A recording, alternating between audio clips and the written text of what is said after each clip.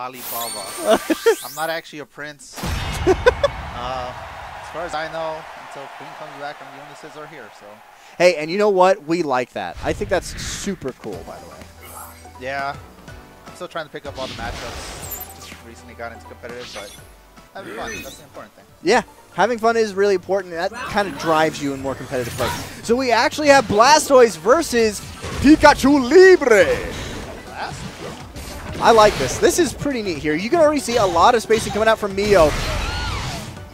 And that's the thing about Blastoise. He has a ton of damage if you can get off the combos. And so far, oh god, yeah, big damage coming out from Mio. So right now, what do you think Utah has to do in order to kind of change this game around? Basically, for me, it's more get the neutral back attack and try to win it through phases. Game back one step at a time, and then try to catch Blastoise. All right, we do see that Utah does have burst available for himself. He's gonna pop it. Oh, the anti-air was so close. Does get the wall splat. The homing. He gets the crit. Not enough yet. Oh. Oh no! My mic is quiet or am I quiet? You might be a little quiet. Do I need to scream? Pikachu! Oh, KO! Yeah, when I first picked up this game, I actually started playing Pikachu Libre. A lot of people do. He has a great, or she has a great ability to get a lot of combos pretty quickly if you can pick that up. She's very versatile, very fast. Yeah. So I think that that works out pretty well for beginning players as well. Yeah, with the Wii U version of this game, I played Libre, but then Scizor got announced. Hook me up, bro. And I don't blame you there. Yeah. Anti-air coming out from Neo. He is going to miss the shell smash. Oh, I don't think he was expecting that. Yeah. He does get the setup and does shift the phase. Well, that was interesting. All right, so why do you feel like Cubone is an interesting support here to use?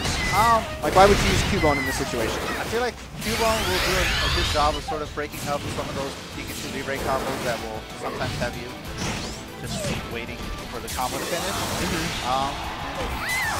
Yeah, it would probably help get Pikachu Libre off the back. Yeah, that's the first time. Nice job from Utah. He's going to activate his burst to push back Neo. Even if it's just a little bit, disrupting that burst is crucial. Alright, what's the option? Oh, gets the crit! Is dead? Nope.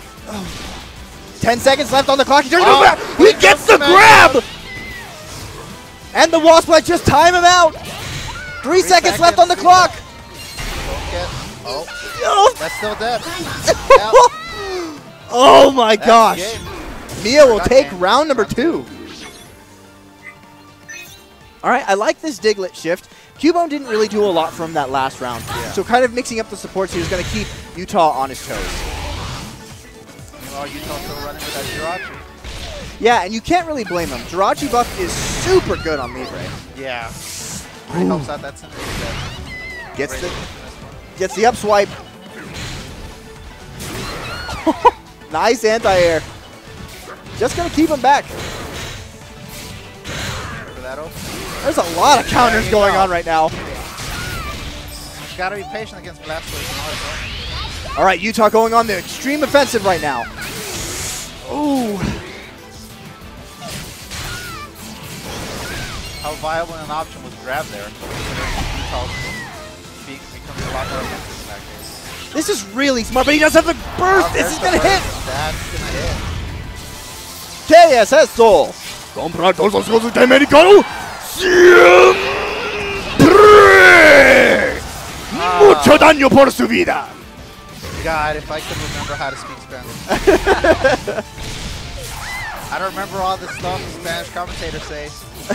Those situations. Diglett is a traitor. Diglett's a traitor. Oh, got a little carried away there. He did the double rapid spin.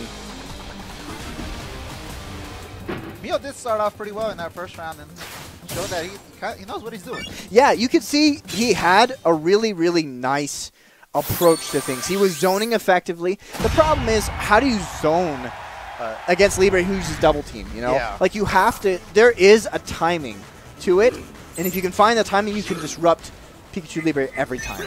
It's just getting that down. Now, I don't think, personally, I really like a Jirachi Whimsicott support system for Blastoise, simply because it keeps out any of the zoning that Libre can do as well. With Right, and then you can also build up your synergy there with Jirachi. But he's sticking with his cube on Diglett. Nice job. I can see. Does get the... Oh, gosh. Yeah. Does get the wall splat. All right, so what do you feel like Neo has to do differently in this next match?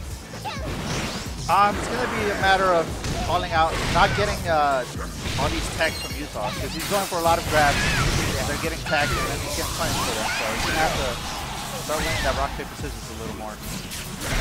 Nice counter. He's going to catch him in the air. He's right here. I think the smart thing to do, because if you notice, Utah did have burst available for himself. Wow. Ooh, that's not quite that. Nope. He's going to get caught again. I can't. He keeps saying things. Pikachu. ¿Qué es un español en su vida? Siempre. Correct me if I'm wrong, but that's the shooting star press, isn't it? Shooting. Like the actual wrestling move? I thought it was flying press. Well, yeah, I guess it's some kind of press. See right here, this is where you Cubone.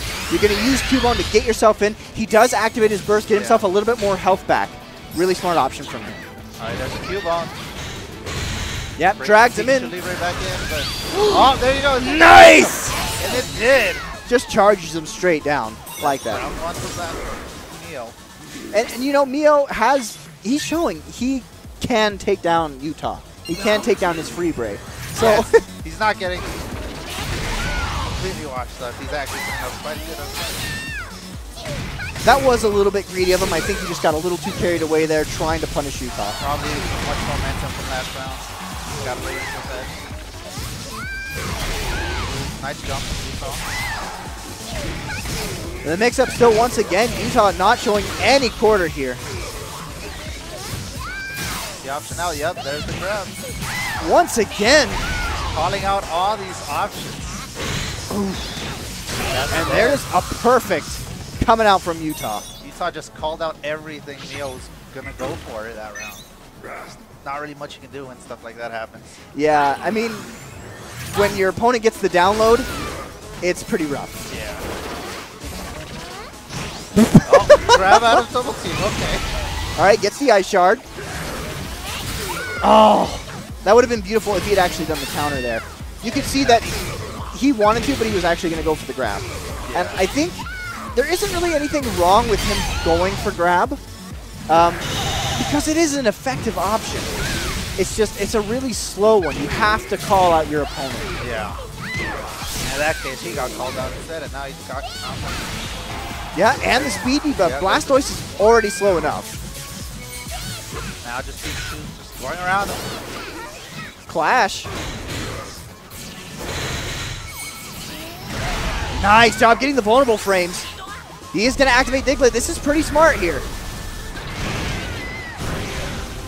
Diglett does catch him, but no other follow-up come off of that. There's the burst from Mio. Yeah, but you're going to see a burst in kind. Yep. And the Jirachi buff activate. That's kind of a given. Yeah. So both players have to be super careful about how they do things. Yep, back to neutral now. Oh, there you go. I was just waiting for that one commitment. Does get the catch. He does have the synergy buff. This may be game. 13 seconds left on the clock. Not dead. But now question is Utah going to time him out or go for the kill? See, I think Utah is going to play it safe primarily. There is 9 seconds still left on the clock. He does have double buffs for himself. Mio's got to get in there. 3 seconds left. And Utah going to time him out. Yeah. I wonder if Mio knew about the time. Yeah, you have to be really cautious about